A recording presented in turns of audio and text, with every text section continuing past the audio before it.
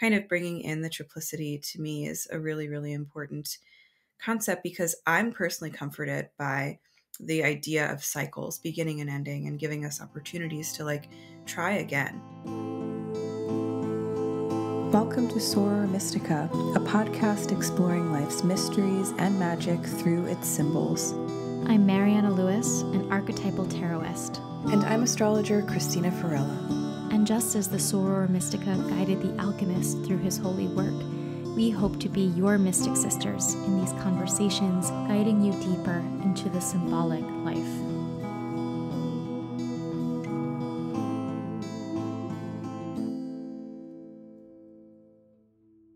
Hello and welcome everyone. Mariana and I are here today to talk about the symbol of triplicity. And before we get started with our new episode, we like to tell each other what we're reading because we love to read and love to learn. So Mariana, what are you reading? I am reading good things. I am reading, I just started the other day, The Illuminations of Hildegard von Bingen. I am a huge Hildegard fan. You are too. So I bought, it's edited by Matthew Fox with a lot of commentary. And it's just very delightful. So I'm reading about all the weird, crazy things that Hildegard prophesied that are all amazing. Do you know that she scolded popes all the time? I do. She'd write them letters and be like, "You're not holy enough. Shame on you."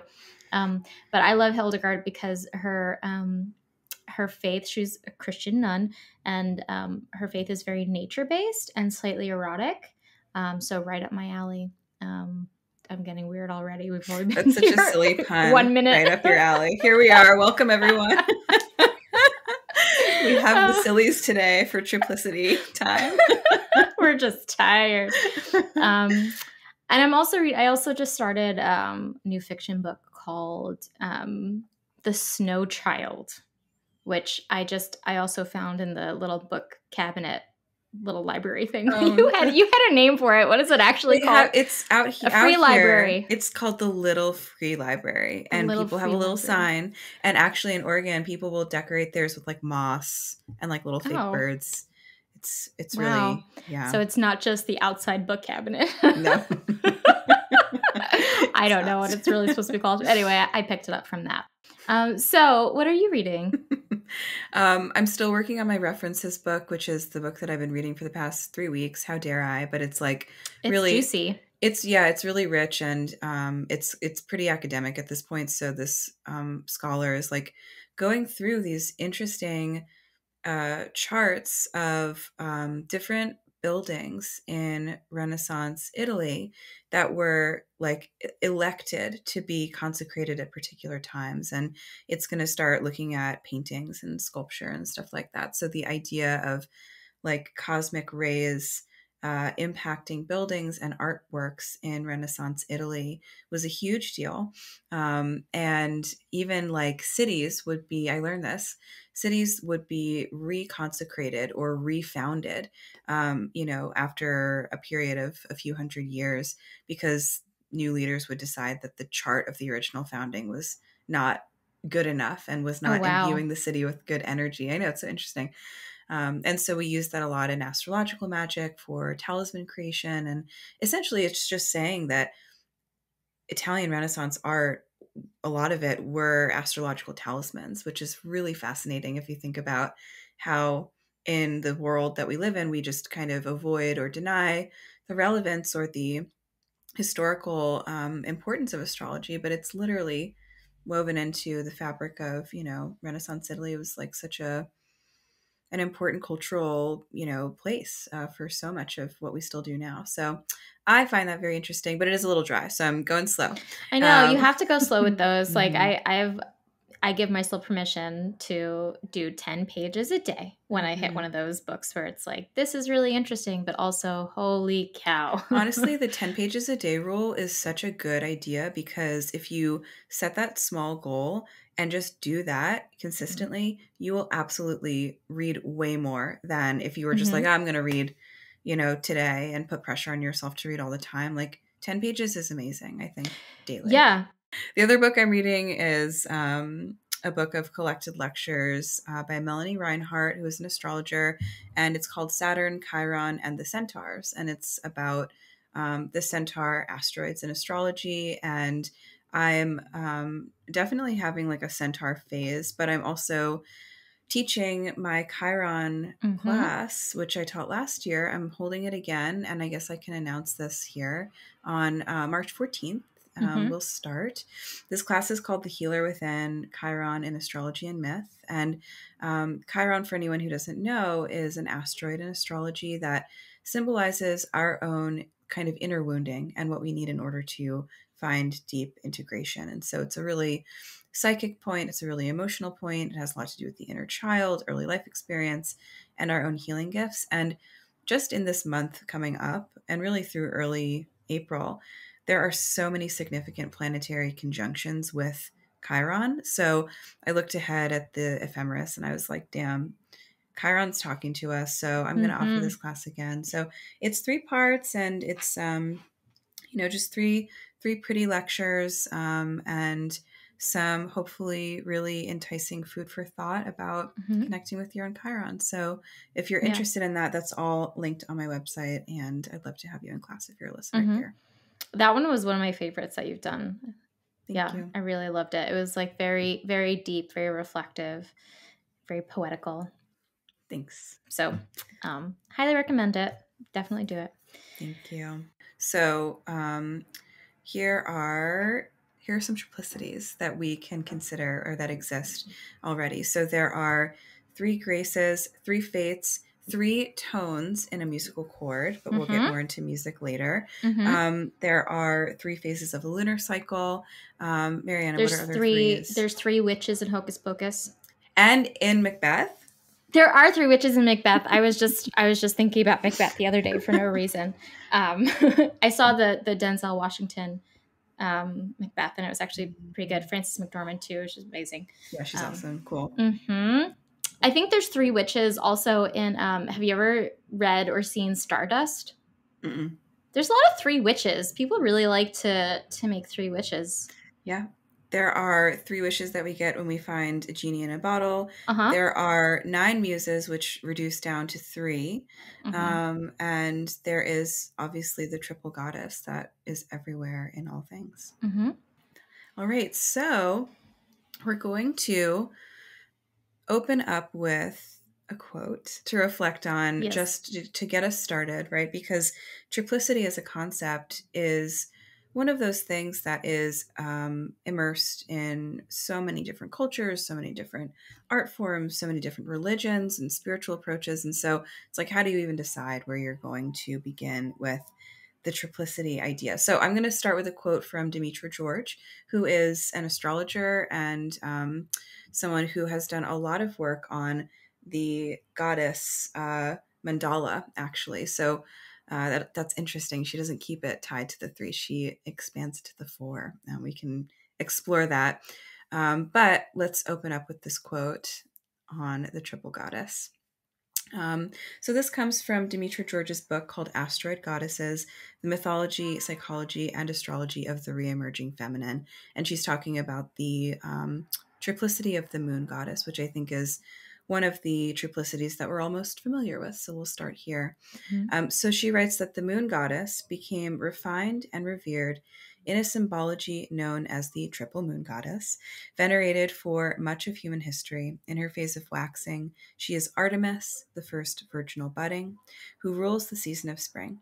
In the full moon, she is Selene, the woman or mother associated with fertility and productivity, and in her waning crescent shape, she is Hecate, who symbolizes the distillation of wisdom and the dissemination of life into death. From here, she reemerges as the maiden, and the cycle begins again. The concept of the goddess in triplicate is laced throughout mythology and the cultural imagination where the feminine is concerned. There are 3 fates, 3 graces, and the Greeks recognize 3 seasons. And so, thinking about this triplicate lunar formation, again, it's familiar. We all see the moon all the time. Moon language is pretty popular in occult circles and communities Mm-hmm. that we're part of. So, yeah, I thought that would be an interesting place to just kind of jump off from.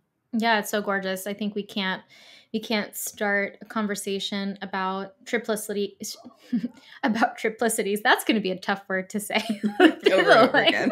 through the length of this.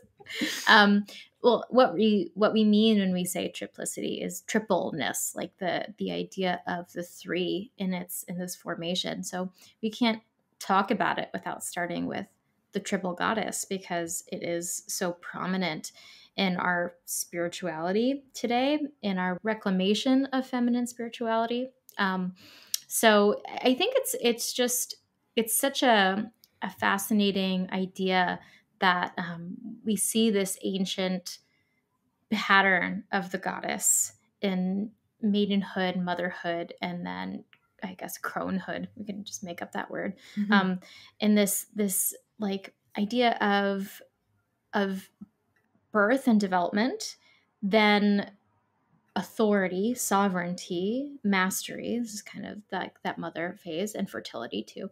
And then, this space of deep wisdom and this kind of moving out into the cosmic sphere. A couple years ago, I had the real privilege of working with this composer, Gary Shaw, who passed away this past fall. So I've been thinking about him and our music a lot. So I performed his music, I sang it, and I was also his lyricist. And so he wrote this piece that he called Timeless. And he was kind of like, well, and it was in three parts, three movements. And he was like, what is this for you? Like, what does this feel like for you? And I listened to it, and it really felt like that kind of progression of that triple goddess energy. And so I kind of did this interesting thing where in that first movement associated with the maiden, I used the I. I used the first person. And then in the second movement, I used you, the second person. And in that final movement, I used the third person. And I felt like that was a really interesting thing that just kind of came up for me, just intuitively as I was writing, that this development of that triple goddess mirrors this development within ourselves of self-agency, self-discovery. Who are we? The I-ness. Then this sense of being in relationship with the world and others, you-ness. And then finally this cosmic collective vision that feels like that crone energy of like allness. And so that was, I don't know, that's just kind of what I was thinking about as we were thinking about the triple goddess.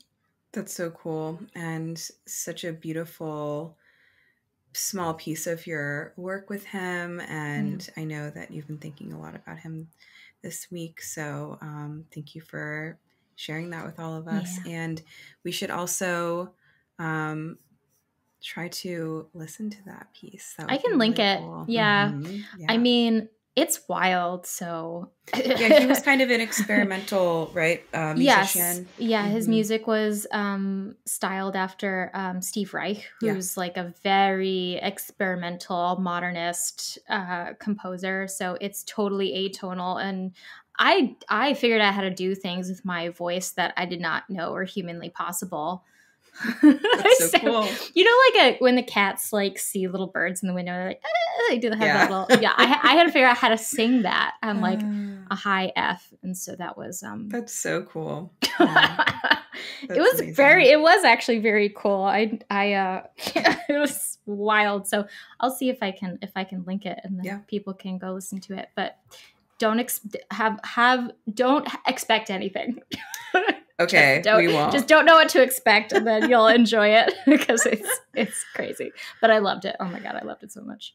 That sounds so cool. And I think that the way that, you're bringing in language for the, for second and third person, it's like, we are very much in that sort of like ego-centered, like freshness in the maiden stage. And Mm-hmm. then I am not a mom, but I would imagine that becoming a mother or aging into that, role, like you do have to kind of be so aware of the other or the we as a Yeah. way of like survival, and then the wisdom of the crone and what she's Mm-hmm. disseminating then shifts Yeah. that perspective further. So Yeah, yeah. I liked in that one that it felt very cool to kind of think about like how would she narrate her own story in the third Mm, person. I feel like that is kind of the mark of wisdom, is that we can watch ourselves to an extent and not be so lost in the self identity, in the ego, I guess. mm, And then, anyway, we're skipping ahead to a little bit and getting into that psychological realm. I want to stick with like this idea of the triple goddess for a second. We will get yeah. there though. Yeah. I'm going to bring Yeah. in some good juicy Jungian thoughts. um, but yeah, one of the things that I know that you brought up is how often the three, and this is part of that quote too, is how often the three appears, especially in Greek mythology. And I kind of wonder what you make of that, because Mm. it's so interesting, like even the seasons. Yeah, the threeness is interesting because it just is so pervasive. So I think that like the short answer to that question is that it just gets back to the idea that the goddess is at the bottom of everything. And that's Mm, really, really central to culture at this point in time. But there are like the different versions of that three goddess formation yeah. are kind of endless. And I love the kind of severity and creepiness of like the Moirai, the three fates Mm-hmm. who Mm-hmm. like spin our thread of life and then snip it when it's time for us to die. And then on the other hand, there are three graces who are like beauty and sweetness and Mm-hmm. even the nine muses, right? Nine Yeah. is a multiple of three. And, Mm-hmm. I think that originally there was like one muse and then there were three and then there were nine because the arts expanded or because there's just some sort of connection there with the expansion of what the muses were responsible for. But it's all rooted in there. And I do think that it all just goes back again to the centrality of lunar consciousness and the centrality of the feminine life cycle, which is literally life creating, life giving. Mm-hmm. Nothing against sperm. We need sperms. However, Nothing against sperm. we put that in the video for Instagram. But we're doing it. We're making milk Oh, we and do it. Yes, we do it. skin and bones, and it's friggin' cool. So, I think that the awesomeness and the scariness of like birth and death being held in the same body is really stunning to the early imagination. And maybe I'm projecting, but I would assume Mm-mm. that that's kind of where that is rooted. So, yeah. Yeah, absolutely. I think that where we can maybe move this conversation, I have a good quote by Gerard Adler, in which he says, who was, by the way, a very prominent depth psychologist, and he says, the feminine triad is always connected with instinctual events in their natural development and growth, whereas the masculine three is based on the dynamic opposition between thesis and antithesis, finding its reconciliation in the third step of the synthesis. And I just think that this is such an interesting quote, because when we're talking about what the three represents, we, of course, our minds go to the triple goddess today in 2023, in this modern spiritual landscape. But if this podcast were happening 50 years ago, that's not what we would think of. We would be thinking of the Trinity, of the Christian Trinity, because that was the main symbol of divinity, of spirituality, for thousands of years. And so I really like how Adler kind of breaks this down and says, well, the three is an archetype that connects very powerfully to both the masculine and the feminine. And of course, whenever we're talking about masculine and feminine, we're always talking about archetypal experiences, right? So I think everybody participates in both of these sides of that triplicity.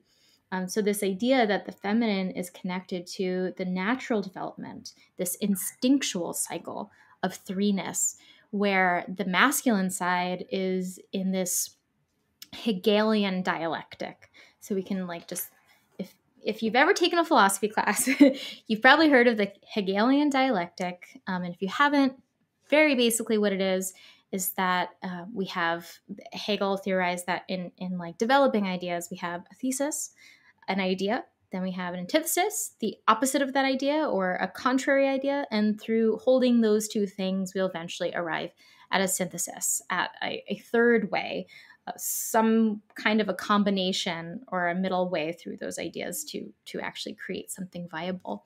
And so that's this masculine orientation to the Trinity. And that's even something that Jung kind of mentioned at some point. He kind of pointed to the Father and the Son as being this thesis and antithesis. An antithesis doesn't actually have to mean opposite or bad or negation. It just means like a different way, like another kind of viewpoint. And so through that thesis and antithesis, then we have the synthesis of the Holy Spirit, which I think is very interesting. And someday I'll read more about that idea. But I just think that that's interesting how we can kind of break that triplicity into these two frameworks, one of this instinctual natural rhythm, and then the other as this kind of progressive, movement of experience and of the mind.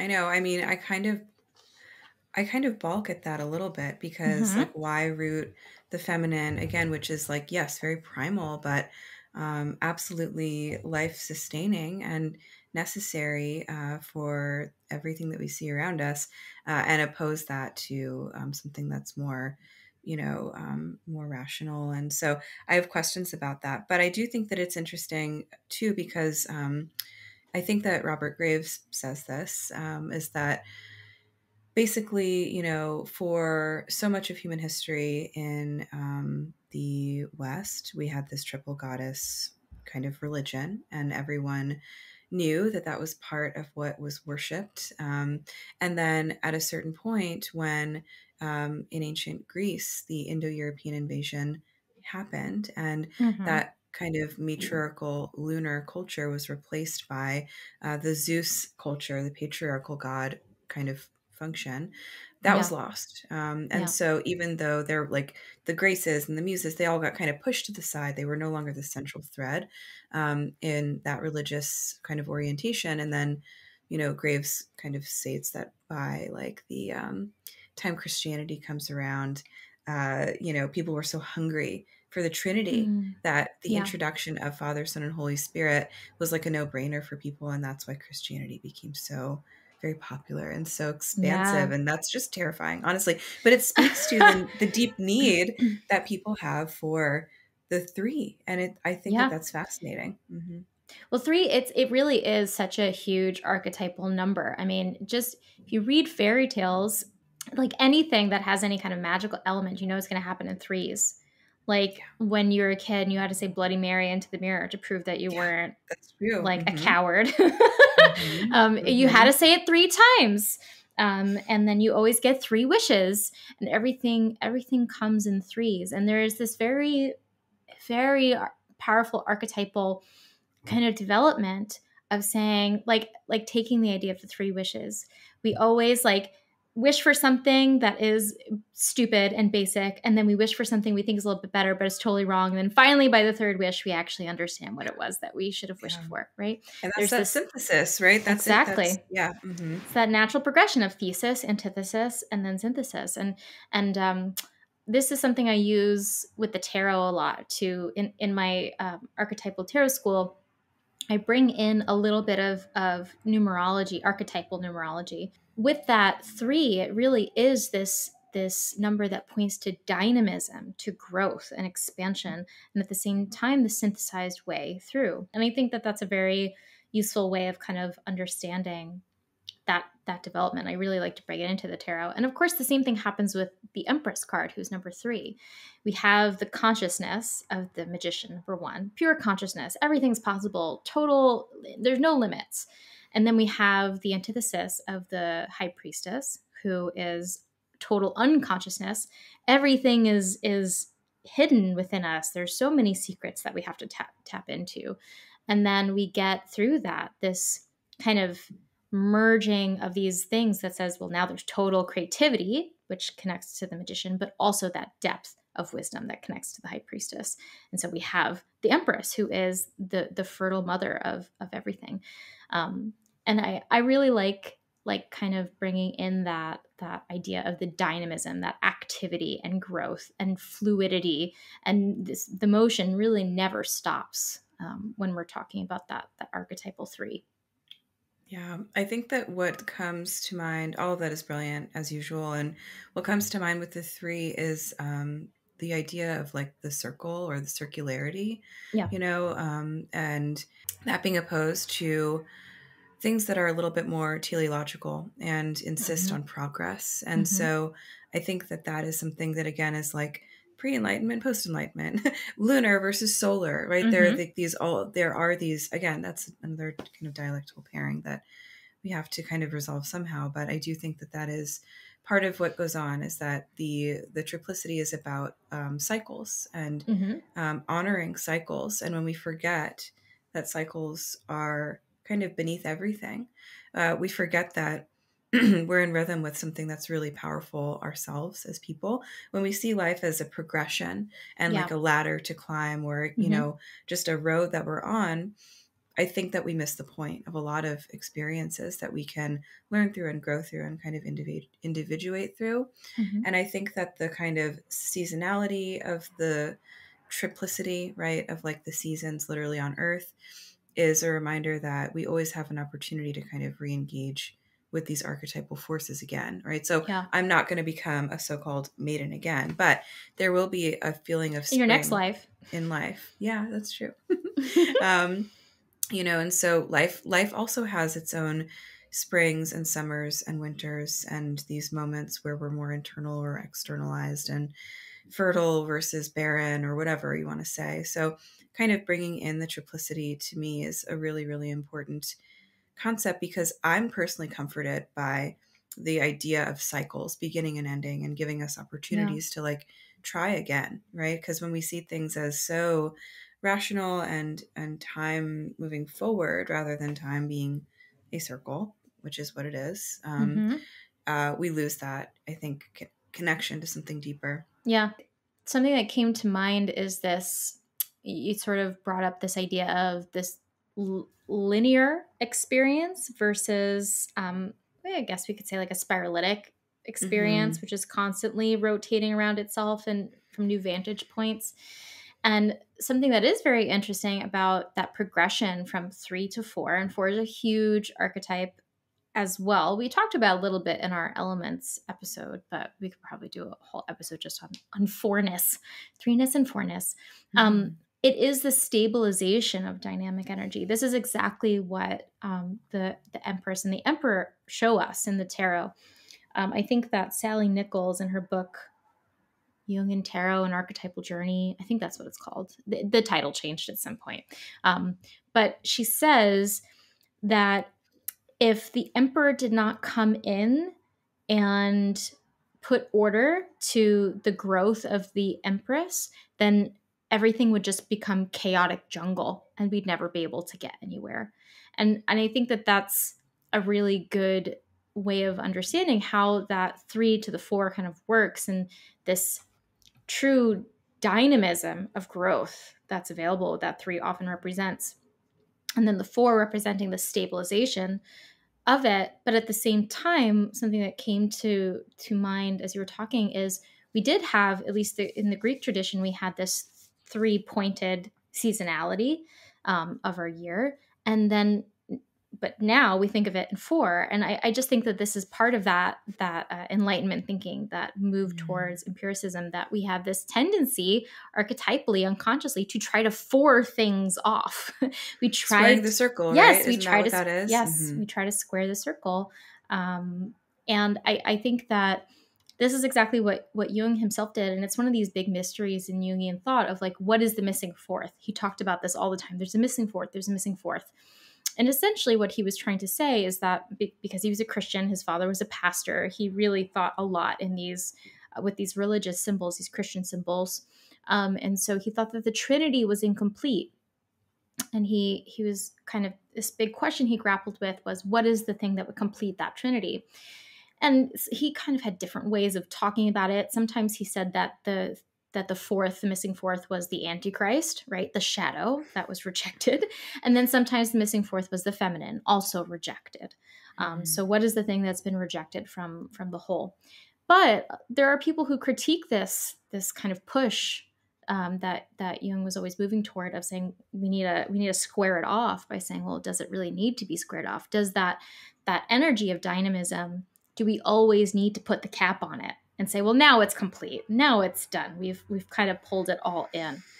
And I think that that's part of what we do in patriarchal society. Even though we do need to find stasis, that is what that 4 represents. We also just always try to put things on this linear framework. In terms of time and these thesis, antithesis, synthesis moments, I think that, you were talking so beautifully about tarot, which is your modality, and I'd like to contribute an idea from astrology that also kind of brings in this 3-ness, which is really interesting to me. In astrology, and the timing of the outer planet cycles.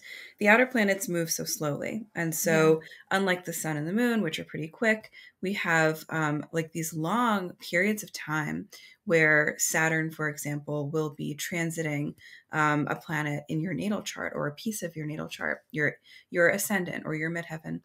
And the way that I always break it down with clients, and this is, other astrologers will do this too, is that we have 3 main hits of that outer planet transit, and that creates the narrative or the experience that was meant to kind of come through and become incarnate or become aware. We're supposed to become aware of it.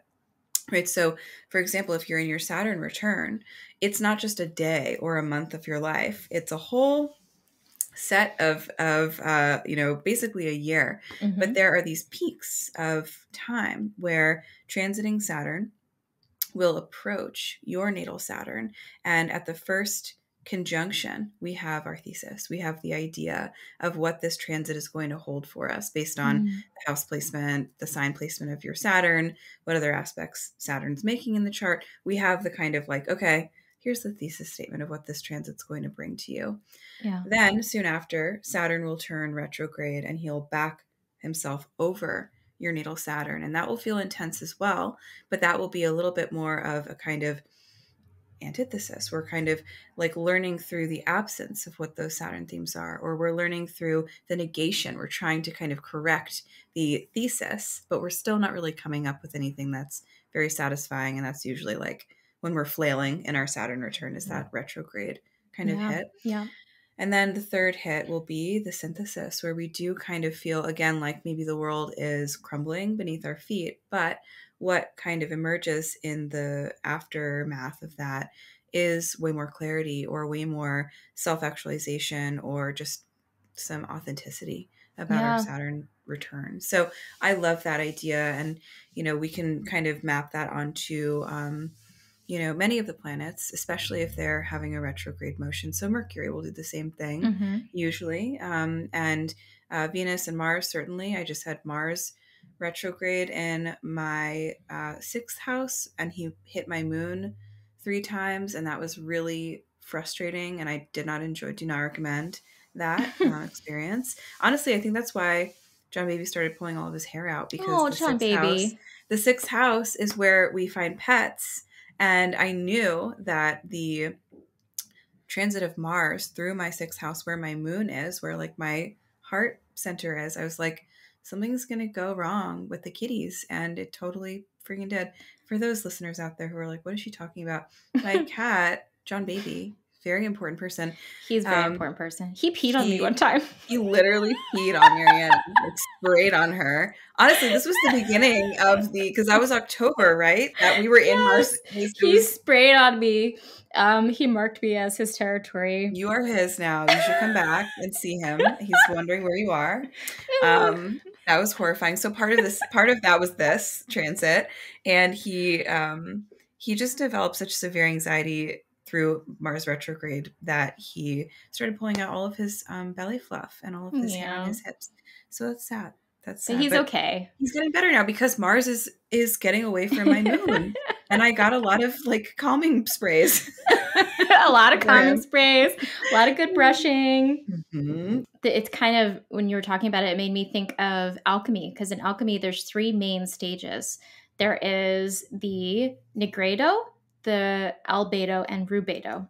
And then Jung actually takes a fourth stage that is less common in alchemical texts, which is the trinitas, and he kind of puts that in between the albedo and the rubedo, because I'm realizing how much Jung really liked to four things off. Like, he really was uncomfortable with that three. That is interesting. I'm not going to psychoanalyze Jung, how dare I? But someone should think about what that's about. But anyway, so this work of the nigredo, it means blackening in Latin, right? So the idea is that it's, you put the material in the alembic and you destroy it, and you kind of break it down into its most base elements. This is kind of its destruction. Then the albedo is the purification of it. So you then distill it. You find, okay, well, what were these base elements? And then the rubedo is the transformation. And this is something that I want to kind of turn to Edward Edinger's book. Edward Edinger is a really, you've mentioned him on the podcast before. He's a brilliant Jungian guy. And he has a book called Ego and Archetype, which I highly recommend. I should really read that. I should do Yeah, a it's 10 page a really, day honestly, thing. yes, it's really good. It's, it's really good about Edinger. He's actually not that dry. I mean, of course, the material's a little bit dry because of what we're talking about, but he's pretty readable, I mean, for a Jungian. So yeah, I'm working my way through his book, The Eternal Drama, which is like the place of myth. And it is very readable. So yeah, totally. Yeah, he's a good writer. And I have this like really old version with the gold cover that I got from my grandpa. And so it has like pictures, which makes it better. That's cool. So he says in this book, he has an entire chapter called the Trinity Archetype and the Dialectic of Development. So that in and of itself is just, it's a fantastic chapter. There's so much good stuff in it. And one of the things that he says is that the dynamic threeness kind of points to this repeating symbol of death, transformation, and rebirth. And so this is kind of what I think that alchemical process is pointing to as well. The nigredo being the death, the albedo being that transformation, and then the rubedo being the rebirth. Well, it's it's like the full transformation of it into its new state, right? Into the rebirth state. And so I think that this is a lot of what we find that three symbolizes for us, is this, we have, yes, thesis, antithesis, synthesis, but then we also have the breakdown of something, the change of it, the looking at it with a new perspective, the distillation of it, and then the rebirth of it coming alive again. So that's a new, or a different rather, figuration of what that Trinitarian motion and dynamic is. And I actually have a good quote here from this book because I think it's worth it. Read it to me. Yeah. So, okay. Edinger says, the threefold rhythm of the developmental process deserves greater attention. Let us consider that this ternary symbol is a separate and valid entity within itself. In this case, the archetype of the trinity or threefoldness and the archetype of quaternity or fourfoldness would refer to two different aspects of the psyche, each valid, appropriate, and complete in its own realm. The quaternity image expresses the totality of the psyche in its structural, static, or eternal sense, whereas the Trinity image expresses the totality of the psychological experience in its dynamic, developmental, and temporal aspect. So I probably could have just read one sentence of that long quote, but no. I think that it's really good how he kind of breaks down the difference between this quaternity, which points us towards wholeness, like everything's complete, everything kind of finds its place, and the ternary symbol, that Trinitarian image, which is dynamic, developmental, and temporal. And that kind of points back to what you were saying before about how it really does have something to do with time. There's this time theme and image often with the Trinity.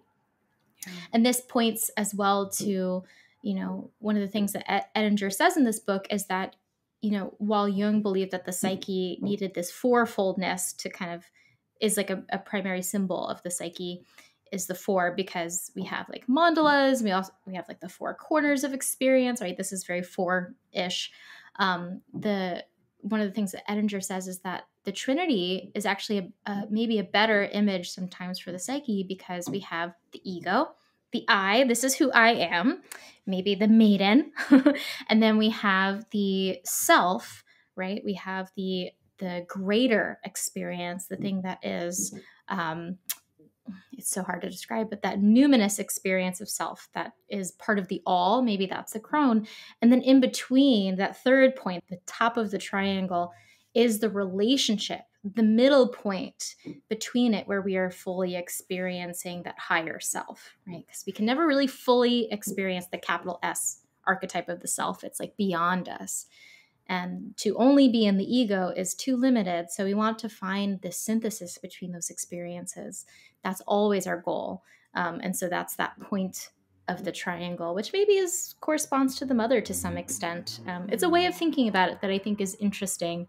And that's I don't know, a depth psychological way of kind of re-engaging with that triplicity.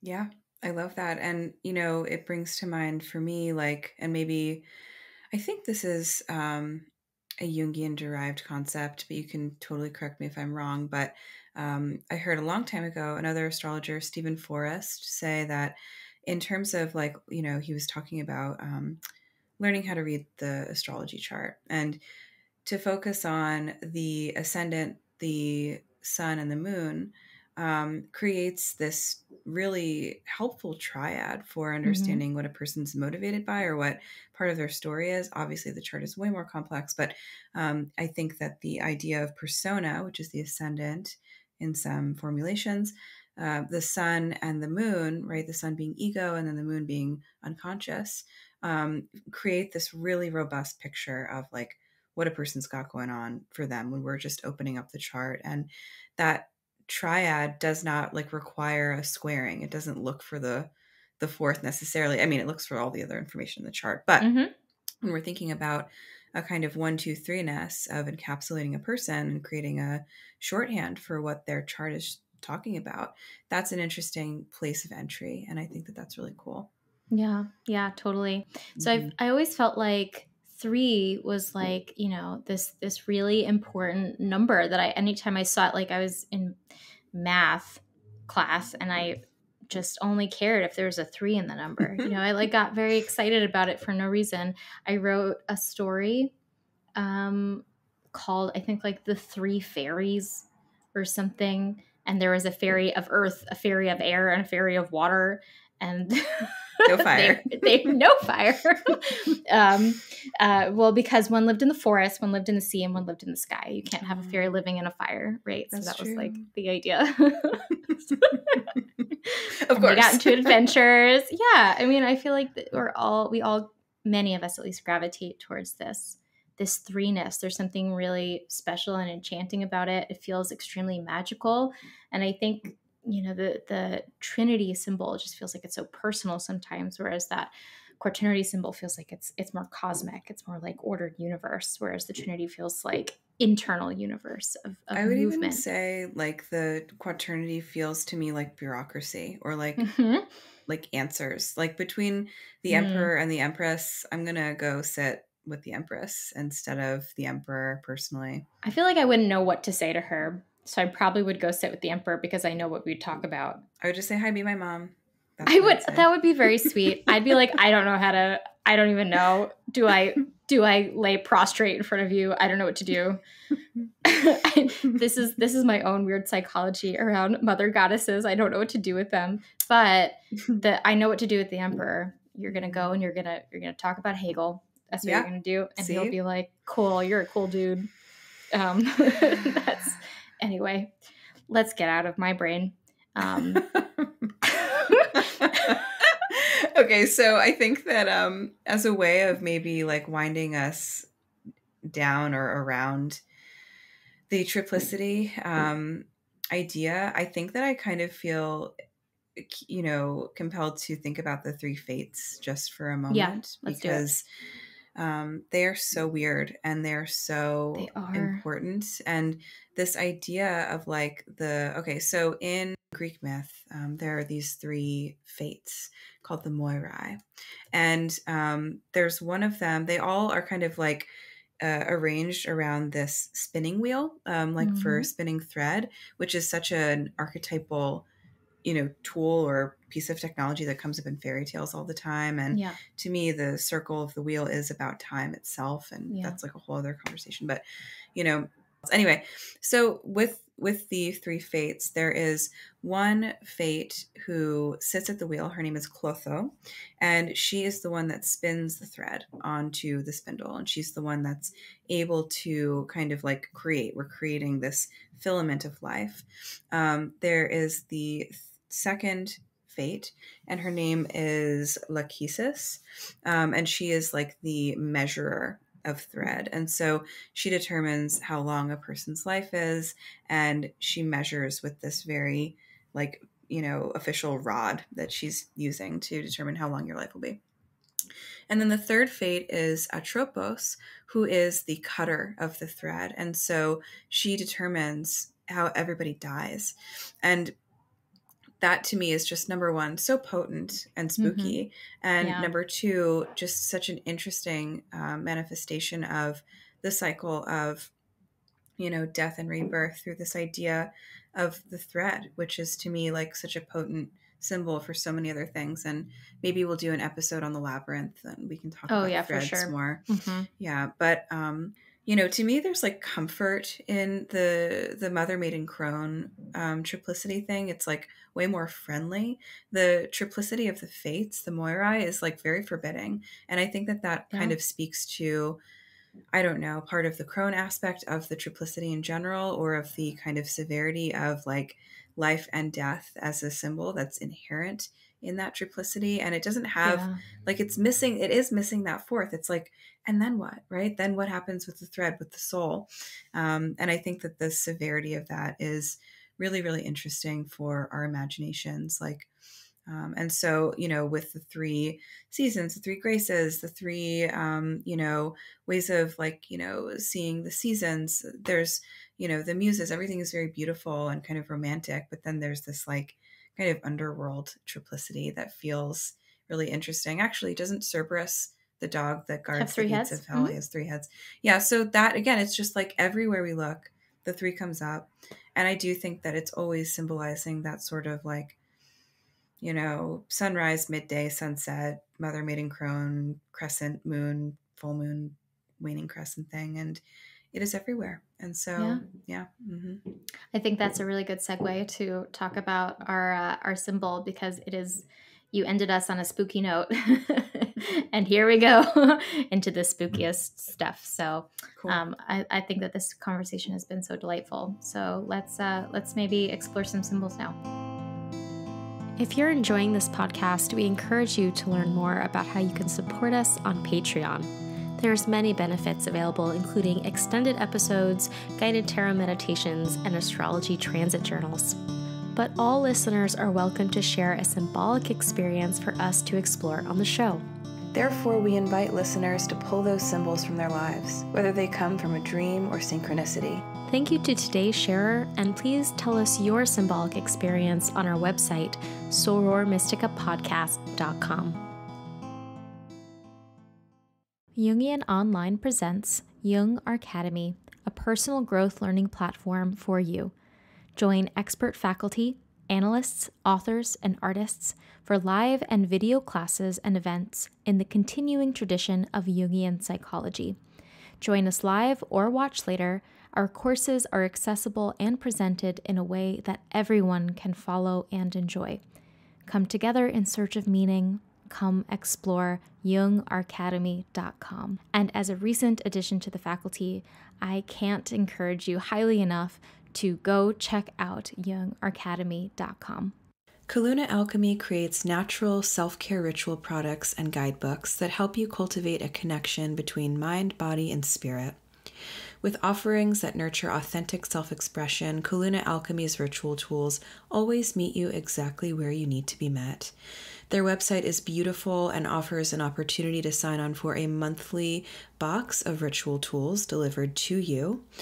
You can find more about Kaluna Alchemy at their website, kalunaalchemy.com, or on Instagram, where their handle is kaluna.alchemy.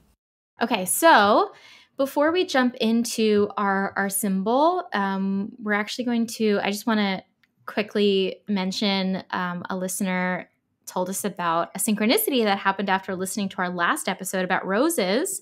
And I thought it was just like a sweet way to kind of show how these things can layer into our lives and how they can kind of manifest. So this listener says that they were listening to the Rose episode of Soror Mystica as they drove to work. And I was thinking about my desire to embrace a more symbolically rich life. And the episode made me think of a favorite book series of mine, Stephen King's Dark Tower. The rose is the anima mundi there, the world soul. I've never read that, but now I want to. I was driving decently fast in the fast lane, but a van was tailgating me the whole time. It was persistent, and I finally found a chance to let them pass. On the back of the van, Rose Plumbing with a giant illustration of a rose. Not the first association most people have with plumbing, but I appreciate you saying, "Hi, universe." The rose now feels like an active symbol in my life, and I'm keeping an eye out.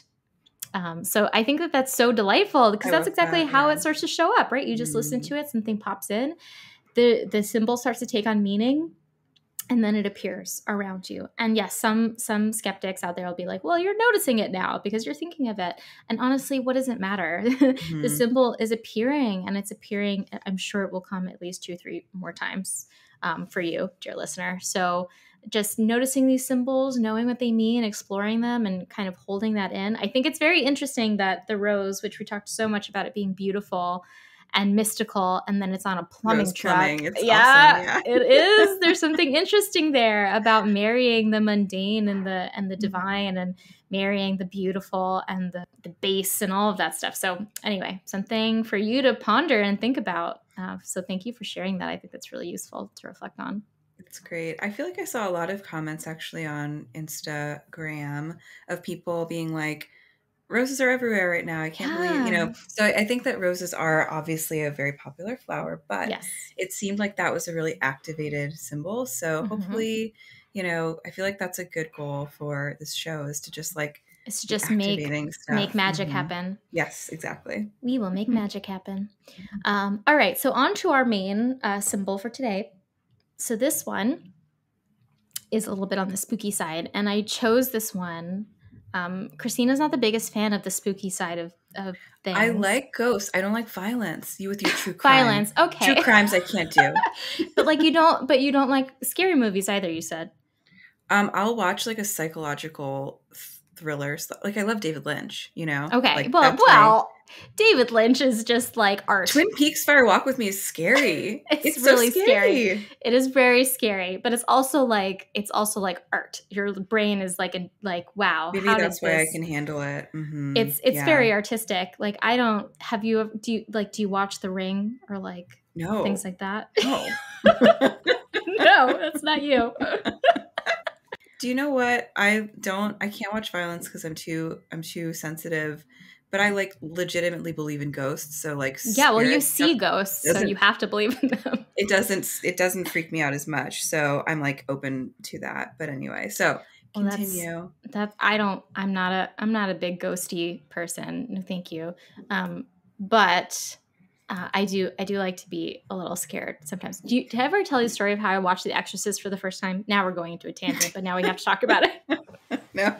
No, Oh I my don't think god, so. this is telling you something about my psychology. So, when I was 12, 13, I had my big Catholic, awakening, right? So I had this moment. No one told me to do this. I decided all on my own. I was already Catholic, but I was like, I'm going to be a really good Catholic. I'm going to be the most devout Catholic there ever was. And I really did. I really believed in it. And so I was like, but you know what? If I'm going to really believe in this, I have to confront the dark side of it. And The Exorcist was a very intense movie that I knew was like a thing like everyone should watch in their lifetime. How did I know that at 12? I don't know. So we went to Blockbuster and they had it. And I was like, Mom, I want to watch this. And she was like, absolutely not. Because she was like, had this thing with scary movies. It's like, oh, you can only watch it if I'm there. Like, and I can like judge if it's like too bad, Yeah. like then I'm going to turn off. And I was like, I could do it. I am 12. And she's like, no, you can't. I was like, I can. So she let me do it. She's like, I'm not watching this one because I've seen it. It's horrible. I'm not watching it. I was like, okay. And so what did I do? I decided that I was going to put it on at midnight by myself. My house was full of ghosts and scary things, and it scared me all the time. So I don't know why I decided to do that. So I was all alone in the night and watching it, and I got so scared that I got the crucifix off the wall and held it over my heart for the whole length of the movie. Wow. What a drama queen. See? It's scary. I It's was so scary. scared. I did it. I did it though. It's I so watched it funny. all by myself. So anyway, now we're going to talk about someone's dream that's not about The Exorcist. So I'm going to read it. So after listening to your debut podcast episode, which was incredible, thank you very much, I am inspired to share my reoccurring dream of the haunted house. The house in my dream varies in size, shape, and form, but the theme does not. I show up at this house, whether it's my home or not, and the room that I am meant to sleep in is haunted AF. The catch is, no one else at the residence knows that but me and the ghost. I am somehow deathly afraid, yet disturbingly determined to face this ghost / haunting / demon entity occupying my space only. It becomes nightfall, aka bedtime, and I must confront the haunting energy by being in the room. I encourage it to show itself, to come out, so to speak, but it won't. No matter how much I beg with screams for it to reveal itself, it won't make itself seen, only felt. I am often left feeling defeated and drained. Over the years, this dream has become more intense and frightening as it peaks. And they mentioned just that they had a scary, pretty traumatic episode as a kid of seeing a ghost. And so just obviously there's probably some layers of ghost fear in there because of that. But this was a spooky one. And the reason I chose it for today is because last night I dreamed of a haunted house, and I don't think I've ever had that symbol come up for me before. So it's something that is just like in my mind. So I thought it would be good to explore today. What is the symbol of the haunted house? Synchronicity. I love that so much. Yeah. So the first thing that comes to mind, of course, is that the house, what it generally symbolizes in like Jungian dream theory, is that it symbolizes the structure of the psyche, right? Like when we're in the house, we move from space to space. We move from experiences of our own psyche, of our own development. And so when we have a haunted house, we're kind of in like the shadow version of the house. Like we're in like not our own domain to some extent, like our own conscious domain, but like the domain of the shadow. And in this dream, it sounds like it's not the house that's haunted itself, but that your space in particular is haunted by, it sounds like a single entity, a ghost or a demon or something that is scary and won't show itself to you. And I think like in a very basic way that points to just the shadow experience of some shadow figure, some shadow truth within you that just won't be revealed. It like won't come out. It won't rise up into consciousness, even though it's somehow letting itself be known to you. And that is spooky. That is really spooky. I'm spooking myself as I'm talking about it. Yeah, no, I think that that's really interesting. And when I think of a haunted house, I think like the house to me equates a lot of time to like obviously domestic experiences and family ghosts or family trauma. And so I think that, there is something in the haunted house that's almost like you're saying, kind of a ghost in the psyche or the shadow psyche. And I think that the fear of confronting what is dark is a very natural fear. But I also do think that there's legitimately stuff in life that scares us. And that, so it's not to say, oh, you're just like fearing shadow to fear the haunted house. No, there's something legitimately, provocative and destabilizing and maybe even unsafe about this particular spirit. And so I think that, obviously I don't have a remedy for that, but I do think that knowing that it's something that maybe is seeking integration in some way, or also like seeking banishment, seeking that kind of exorcism. I don't think it's seeking integration. It's not showing itself. I mean, I think you make a really good point, because this is something that like Jungians say a lot. Not everything is there to be integrated. Like not everything is ready to be. I like sometimes when I pull cards I pull the devil inverted for people, and they're like, well, how do I work with that? Depending on like where it is in the reading, what's going on with them. Sometimes I'm like, no, don't. Yeah. We don't let the devil in sometimes. like this is, sometimes we have to strengthen ourselves first. We have to feel like we're in a state where we can really face something, especially devils. I'm scared of devils. Maybe it's because I watched The Exorcist as a child. Now that I'm thinking about it. One time in my class, in like one of our sessions, we're just chatting about stuff, and we started chatting about the devil card.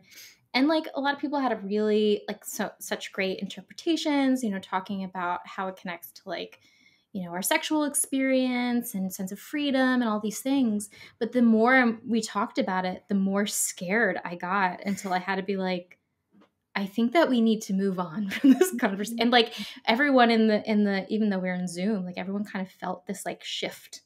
There was like the archetype kind of was like getting constellated a little bit. And I think everybody was getting a little bit spooked out by talking about it so much. So I think that when we dream of those really scary things that are literally like these ephemeral, just, violent, potentially aggressive entities, I think it's okay that it doesn't need to be present, or it doesn't necessarily need to show itself right now. I would certainly say, because the dream keeps repeating this way and you keep asking it to show itself and it keeps not showing itself, whatever that relationship is between you and that thing, maybe it is a piece of your shadow, maybe it is a inherited trauma, of familial trauma. That could certainly be it too. Like the dynamic between you hasn't changed. The dream keeps repeating itself to point out that this has not changed. I remember, when I was in analysis, I kept having this very particular dream, where I would like try to tell someone I was angry at, and just try to tell them over and over again. I just dreamt this like endlessly, and they would always not hear me. They just couldn't hear me. And then finally, like after like 2 years of this, and I was doing such deep inner work, like I told them, and they said, "I'm sorry." And I remember in the dream being like, "What? This is not how this goes." Like I was shocked by that, because it finally did change. And it sounds like something does kind of need to change because of how much it's repeating. It might not be that you see the ghost, though. It might be that you change how you're relating to it, instead of demanding it show itself. Go into a different room, or leave the house or something like that. Yeah, leave the house. Say, "I don't want to see you." Take the power back by saying, I won't look for you. I'm not interested in seeing you right now. That does sound like this whatever this entity is has the power in the dynamic, and that kind of is maybe what needs to shift. Yeah, absolutely. Yeah. Mm-hmm.